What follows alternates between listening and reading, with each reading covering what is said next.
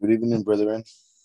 Tonight we're going to study Nehemia chapter 7, verse 1.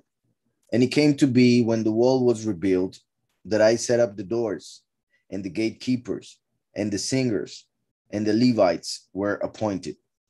And I put my brother Hanani in command of Jerusalem, and Hananiah the head of the palace, for he was a trustworthy man and feared Elohim more than many.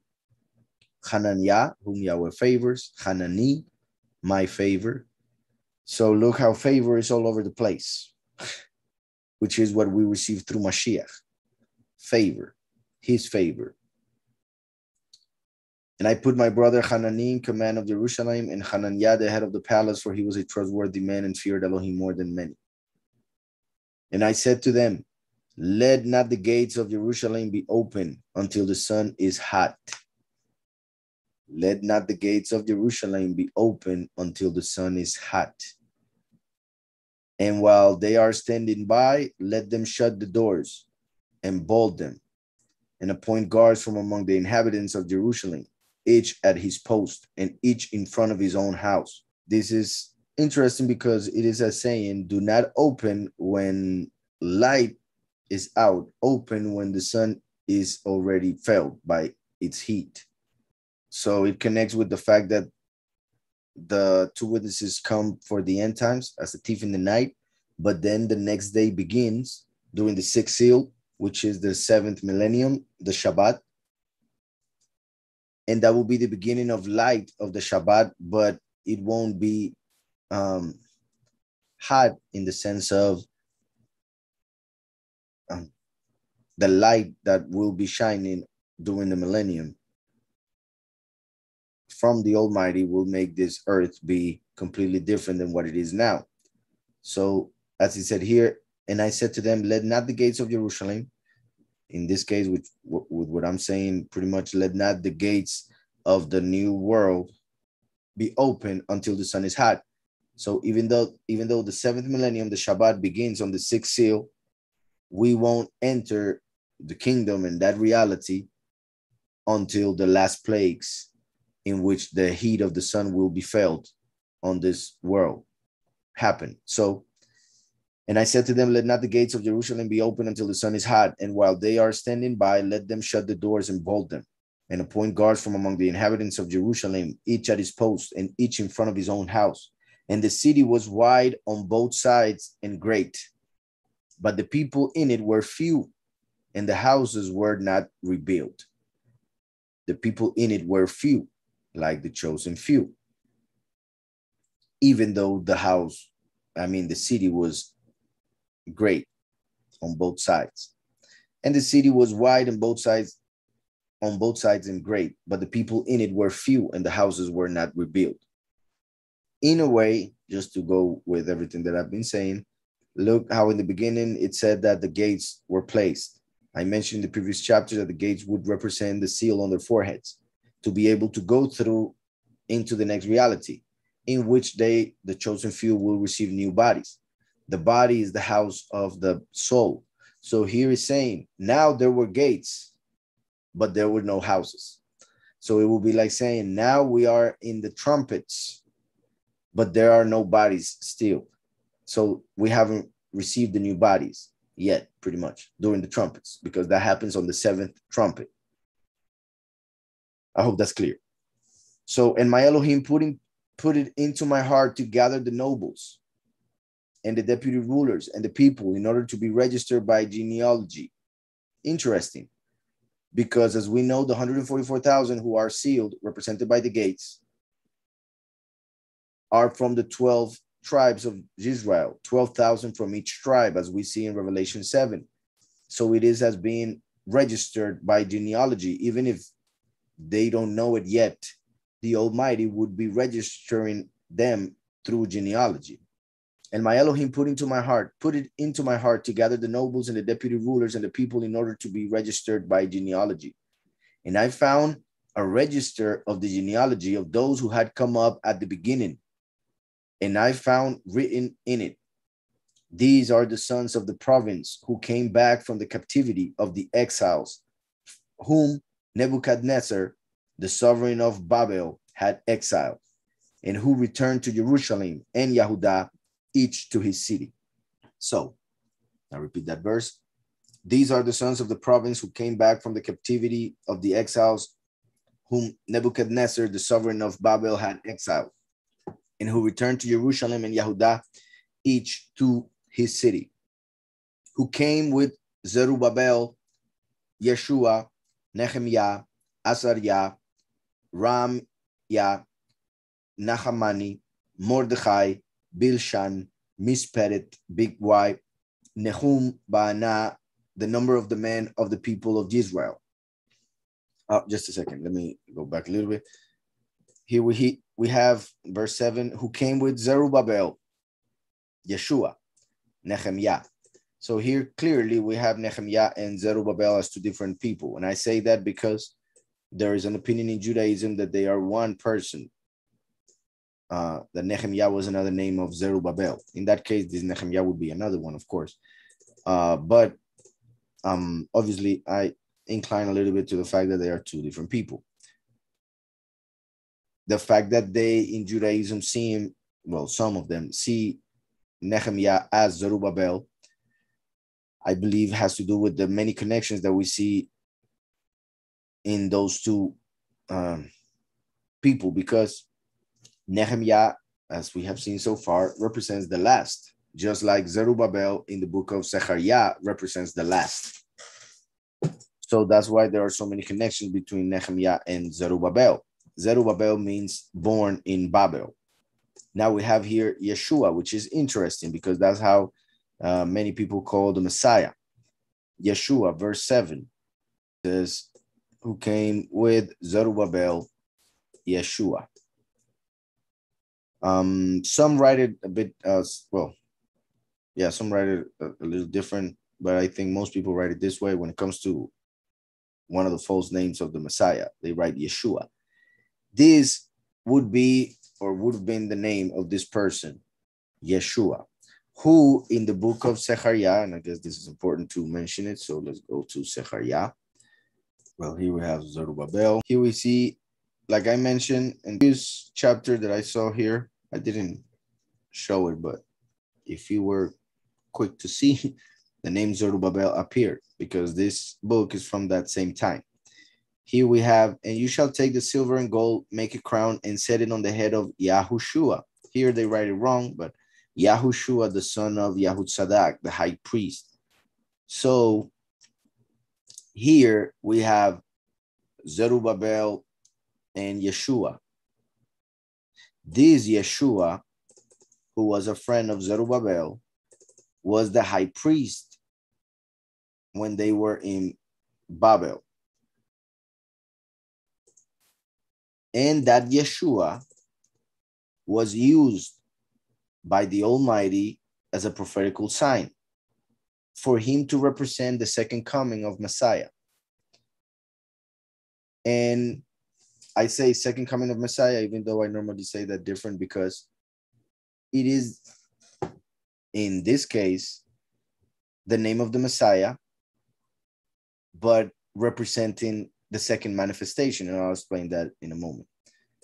This is verse 11. In Hebrew, we have that it says, and he took silver and gold, and he made crowns, let's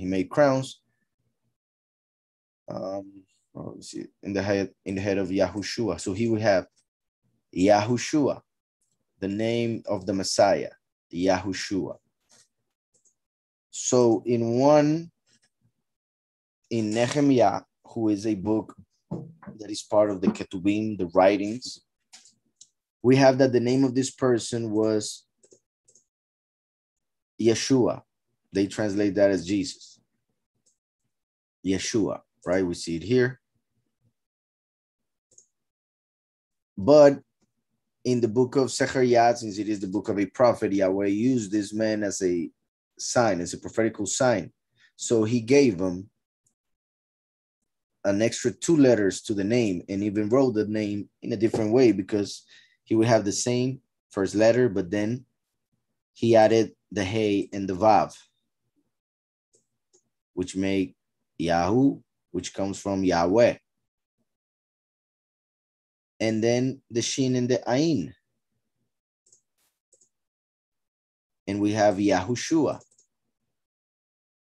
whom they call also wrongly Joshua. So the name of that person was Yeshua, but as a prophetical sign, Yahweh changed his name to Yahushua. So we see that it says,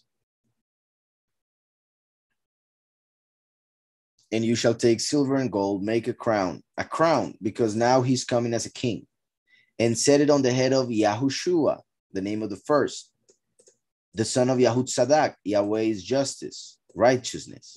So when he comes as a king to bring the righteousness of Yahweh, Yahushua right now is the high priest, but now he's going to be given a crown to bring justice.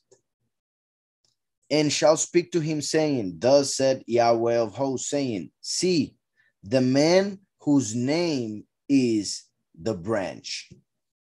This is huge. So Yahweh gave him the name Yahushua. We see it written in Hebrew.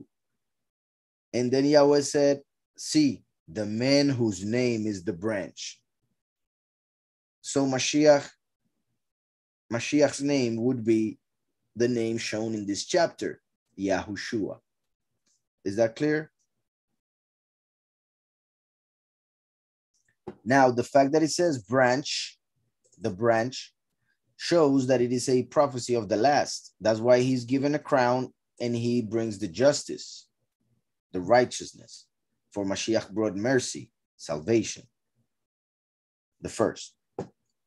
So see the man whose name is the branch. The last comes as a branch to speak of the name of Mashiach, give testimony of Yahushua. So this is like one of those chapters when people say, and where in the scripture does it say that Yahushua is the name? This is another one of those chapters. The name Yahushua is written in Hebrew, and Yahweh is saying this is the name of him who will become the branch. Like I said, Mashiach came and he said, I am the root. The last is the branch. The last is as the descendant of Joseph, whose name was Hoshea, and then was changed to Yahushua for him to also become a prophetical sign. So just like this Yahushua, also the Yahushua known as Joshua, they are both a representation of the first and the last. Like I was saying earlier, what the first fulfills physically, the last fulfills spiritually. So Yahushua is the name of the first. Yahushua ben Nun. Yahushua is the name of the first, but his genes are genes of the last because he's a descendant from Yahushua ben Nun. Here we have a high priest, therefore he was a Levite, but he has the name of the Messiah. But he is the branch, so he represents the last. I hope this understood. So going back to Nehemiah, I repeat, his name was Yeshua, but Yahweh changed it to Yahushua in order to give a prophecy in the book of Zechariah. Just like the name of Hoshea was changed to Yahushua in order to give a prophecy.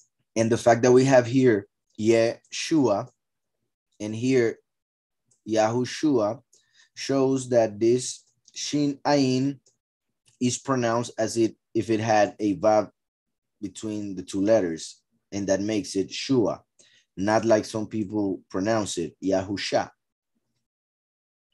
just in case. So going back to Nehemiah, verse 7. Who came with Zerubbabel, Yeshua, Nehemiah, Azariah, Raamiah, Nahamani, Mordechai, Bilshan, Misperet, Bigwai, Nehum, Baana, the number of the men of the people of Israel, sons of Parosh, 2,172. 2,172. Sons of Shephatiah, 372. Sons of Arach, 652. Like I said, next week we'll do the names, and during the millennium we'll do the numbers, because obviously there are also revelations through the numbers mentioned here next to the names. Sons of Arach, 652. Sons of Pahat Moab, of the sons of Yeshua and Joab, 2,818. Sons of Elam, 1,254. Sons of Zatu, 845. Sons of Sachai, 760. Sons of Binui, 648. Sons of Bebai, 628. Sons of Asgad, 2,322. Sons of Adonikam, 667. Sons of Bigwai, 2,067. Sons of Adin, 655. Sons of Ater of Hizkiah, 98. Sons of Hashum, 328. Sons of Betzai, 324. Sons of Harif, 112. Sons of Gibbon, 95. Men of Beit Lechem and Netophah, 188. Men of Anatot, 128. Men of Beit Azmewet, 42. Men of Kiryat Yarim, Kephirah, and Beerot, 743. Men of Ramah and Geba, 621. Men of Migmas, 122. Men of Bethel and Ai, 123. Men of the other Nebo, 52.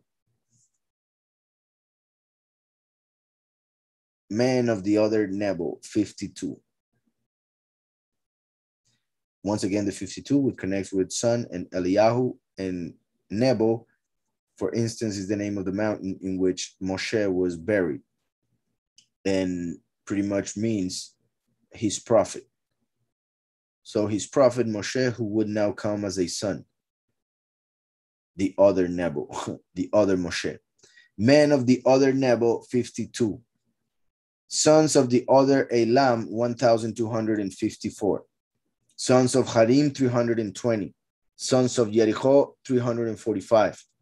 Sons of Lot, Hadid, and Ono, 721. Sons of Senah, 3,930.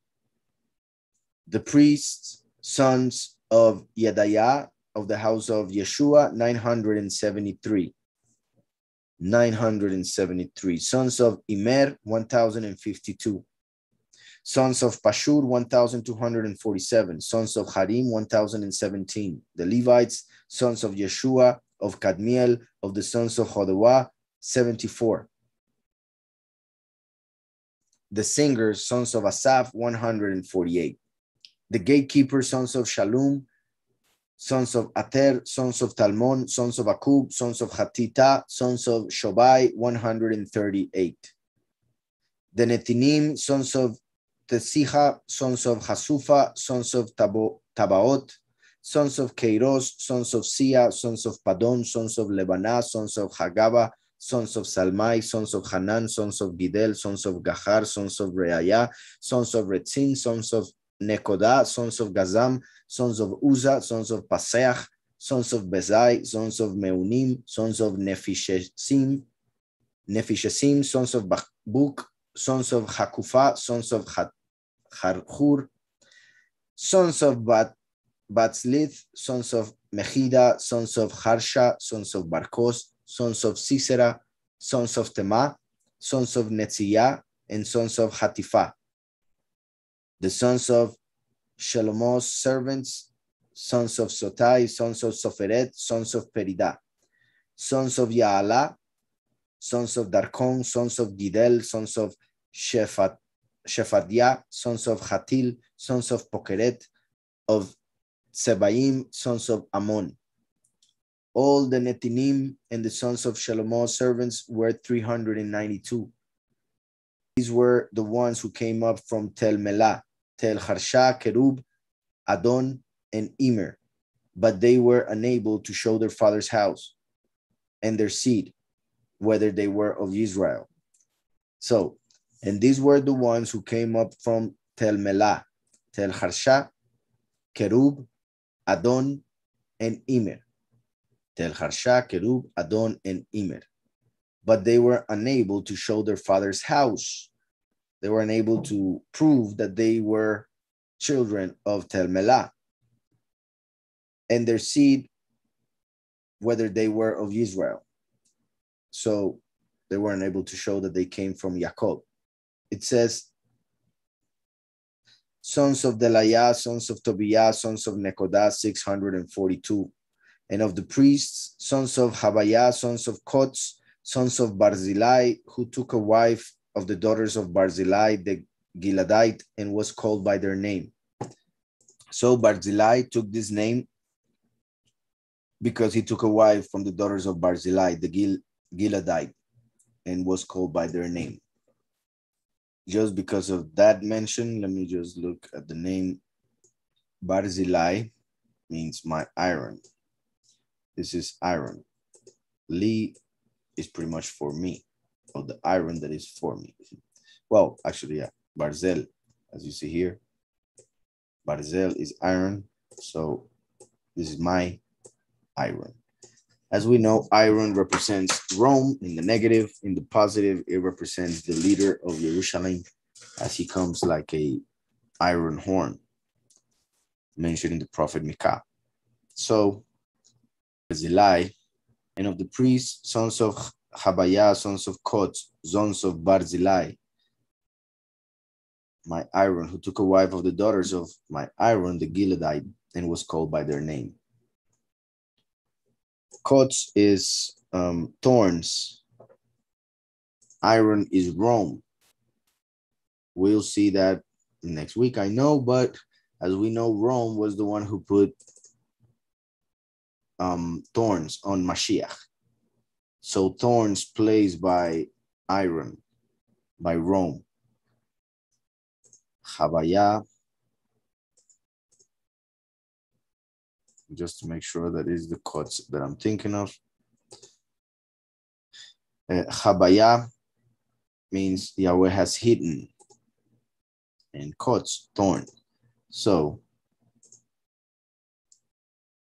Yahweh has hidden the one who was surrounded by thorns from Rome. Yahweh hid him at the right hand of the Father in the heavens. And since I saw that, let me just real quick look at this. And these were the ones who came from Tel Melah, since we see that they were unable to show their father's house. So let me see the names in the 61 real quick. So we have Tel Melah, which is Mount of Salt. Then Tel Harsha, Mount of Deaf, of the Deaf Mute. It's interesting because it kind of seems like the many. That's why they are unable to show their father's house. They are unable to show their connection with the Father Almighty through Mashiach because they have rejected the name of the Son. Instead, they have followed the cherub. Cherub is a covering. They write it here as blessing, but what I meant is the cherub from Ezekiel 28, which is Lucifer. Lucifer is called a cherub in Ezekiel 28. They have followed the cherub, and that's why they have become deaf and mute. They cannot hear the true revelation. They cannot hear the Father, the voice of the Good Shepherd, and they are not able to speak the word of Yahweh. They are unable to speak the true doctrine, for they speak lies, which are as an illusion and therefore as nothing. So they have become deaf and mute for following the cherub. So a mount of salt, they were, like Mashiach told us that we are supposed to be the salt of the earth. So the mount of salt became a mount of deaf and mute. So the congregation that Yahushua built through the apostasy became deaf and mute for following the cherub, wanting to receive the blessing from it and become powerful or a sovereign. So the mount of salt that were supposed to be the congregation became a mount of deaf and mute people through the apostasy for following the cherub, just to show You see, cherub, cherubim, angelic being, etc. So the congregation that was supposed to be a mount of salt became the mount of the deaf and mute, for they followed the cherub as if he was the Adon. They followed the cherub as sovereign, as Adon. Or they followed the cherub to receive authority, to receive power in this world, in this reality from that angel, which is the Elohim of this world. In the positive, we could say, through the salt, which is wisdom, those who were deaf and mute will receive the blessing and strength from the Adon. They will become kings and queens. But as I was saying, it could be connected to the many. And well, he had said, as in he prophesied, he said that that would be so. And like I was saying, connecting it to the many because of the fact that they were unable to show their father's house and their seed, whether they were of Israel. That's why the mount of salt became a mound of the deaf and mute for following a cherub as the Adon, like he said they would. So they were unable to show their father's house and their seed, whether they were of Israel. Now the sons of Delaiah, sons of Tobiah, sons of Nekodah, 642. And of the priests, sons of Habayah, sons of Kot, sons of Barzillai, who took a wife of the daughters of Barzillai, the Gileadite, and was called by their name. These sought their register among those who were counted by genealogy, but it was not found. So they were barred from the priesthood as defiled. So since they were not able to show who they came from, they were taken out of the priesthood. They were unable to be priests, just like the many, for not having that connection with Messiah, even though they claim to believe in him, they won't be able to become kings and priests. So they will only be the people of Israel instead of being the priests and kings of. And the governor said to them that they should not eat of the most set apart gifts until a priest stood up with the Urim and Tumim. So pretty much saying, until we have a priest who can use the Urim, the Tumim, in order to figure out if you are right or wrong, you shouldn't eat from the most set apart food which was given to the priests. And the governor said to them that they should not eat of the most set apart gifts until a priest stood up with the Urim, the Tumim. All the assembly together was 42,360. All the assembly together was 42,000. The 42 connects with one of the names of Elohim, one of the names, well, one of the titles of the Most High. 42, also with the 42 months during which the beast will rule. But like I said, in this sense, since it is positive because it's talking about the people of Israel, 42,000 connects with the title of Elohim, one of the titles that has 42 letters. Well, it is said that there is a name of 42 letters, but also there is a title that has the numerical value 42. So, and the assembly together was 42,360. 360, like the year, the number of days in the calendar. We have 364, but those 4 are not counted during within the 360 degrees through which the sun goes during the year, because those other 4 days have to do with the changing of seasons, not of degrees. So 360 connects with the year. 42 connects with the months in which the beast will rule, but also with one of the names of the Most High. Besides their male and female servants, these were 7,337, and they had 245 men and women singers. Their horses were 736, their mules 245, camels 435, donkeys 6,720. And some of the heads of the fathers' houses contributed to the work. The governor gave to the treasury 1,000 gold drachmas, 50 basins, and 530 priestly garments. Some of the heads of the father's house gave to the treasury of the work 20,000 gold drachmas and 2,200 silver minas. And the rest of the people gave 20,000 gold drachmas, 2,000 silver minas, and 67 priestly garments. So the priests and the Levites and the gatekeepers and the singers and some of the people and the Nethinim and all Israel dwelt in their cities. So pretty much like when we are able to establish the kingdom, and we'll have the few and the many and the nations living each and every one in their cities. So that's how that chapter ends. Like I said, next week we'll see the meanings of the names in order to see the revelation that we find through those meanings.